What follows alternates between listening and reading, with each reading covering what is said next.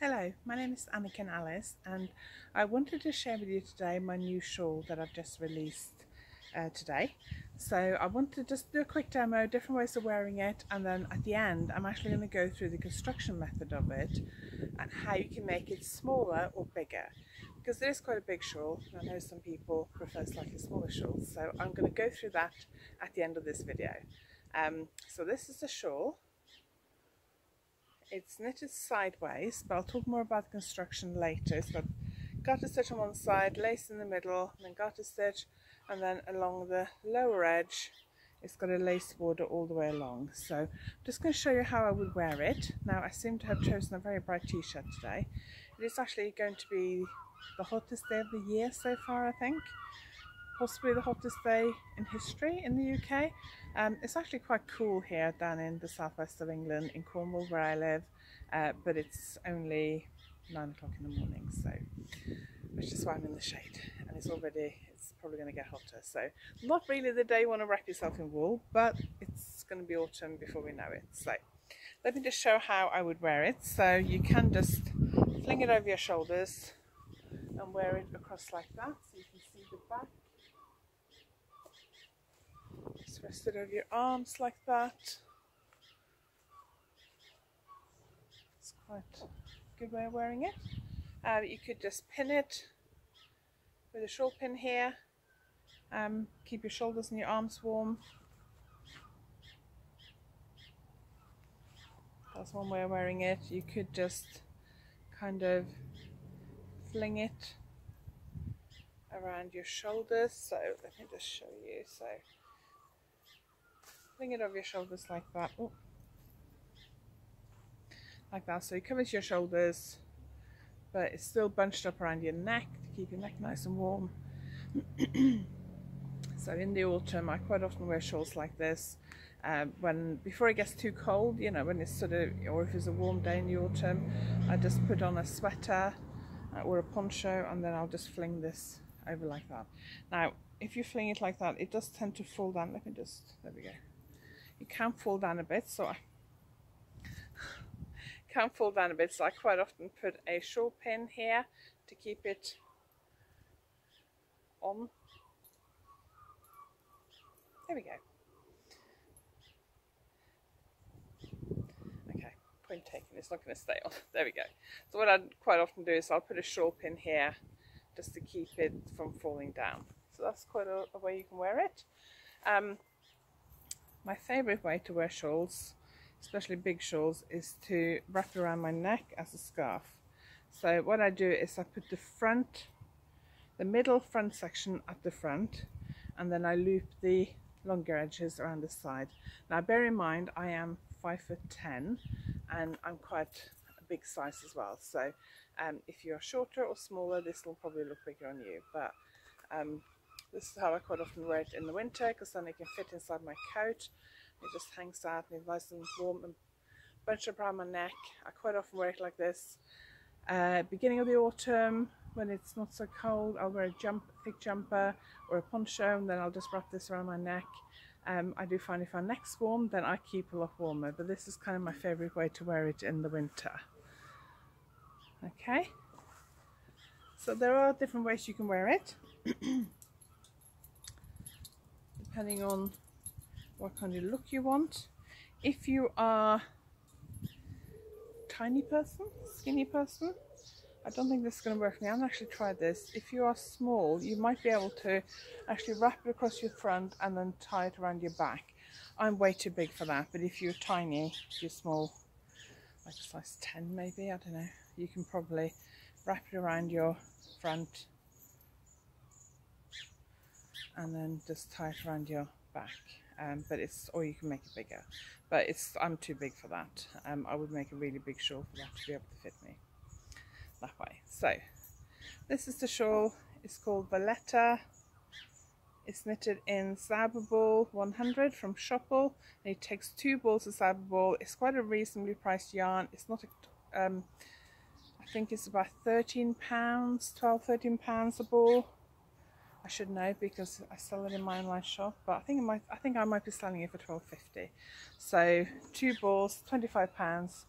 You can knit this shawl If you're new to lace knitting, then this is not difficult. The most difficult bit is the edging here, but the edging has yarn over or yarn forward, depending on where you're from, knit two together, SSK, and slip on, knit two together, pass slip stitch over. Now all of those you can find tutorials on the internet, so if you just type any of those into YouTube, you'll find loads of tutorials. They're not difficult. There's also tutorials on my website as well. So if you're new to lace knitting, this is a good shawl to start with. If you're an experienced lace knitter, then this is probably something nice and quick that you can knit over the summer. So I'm hoping to run a knit along or a cal for this in my Facebook group, Love of Lace Knitting, and I will also, for those of you not on Facebook but maybe use Instagram, I will also do a hashtag for the cal there, and the cal will run in August and September, so you've got to the end of September to finish it, and I will have a discount code for the pattern running for the duration of the knit along. I will also have some kits available for pre-order on my website for this colourway and some other colourways, but I want to be able to send those out beginning of August, so I'm going to close the pre-order date at the end of July. So if you're watching this after the end of July, it may be too late for the pre-order, but you can still get the Sabbable 100 on my website. You can also use Sabbable, regular Sabbable, and if you don't like wool and you want to use cotton, then the Sabbable cotton is also perfect for this shawl because it has the same meterage and it's roughly the same tension. So that will be fine as well. So I will add another little video clip at the end of this video where I explain how to do the shaping and how you can make it bigger or smaller. So I thought it would be useful to go through the construction of this shawl. So if you want to make it bigger or smaller, you can do. So it starts here with just a few stitches, and then you are doing garter stitch here and then a lace pattern here. So to start with, you're increasing in the garter stitch and in the lace pattern.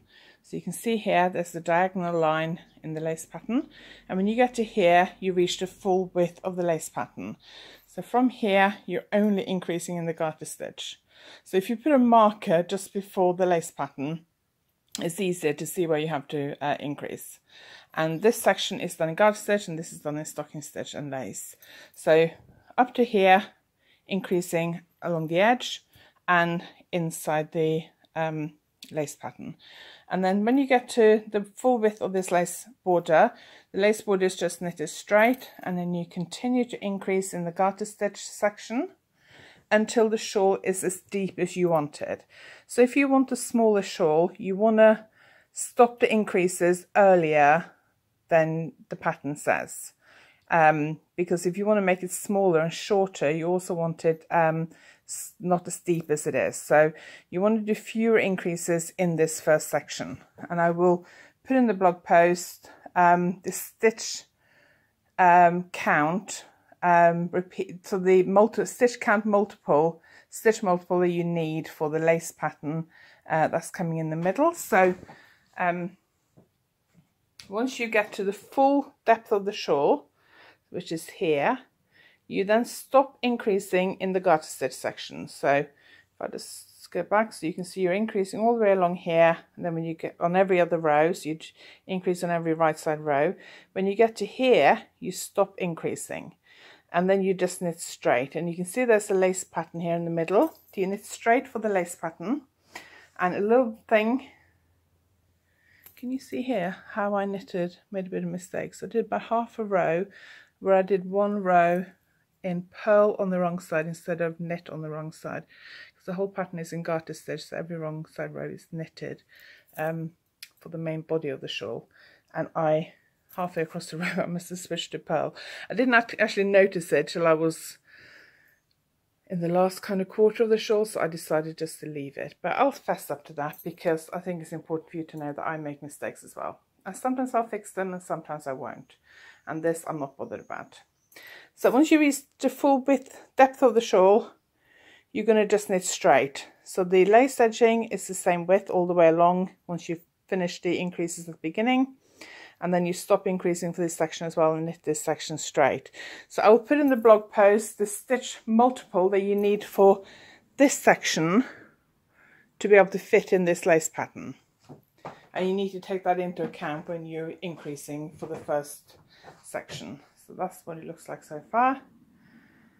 And then it's also worth weighing your yarn when you get to here. So when you get to where you want to stop increasing, weigh how much yarn you've used, because you need to have that much yarn left for the end of the shawl.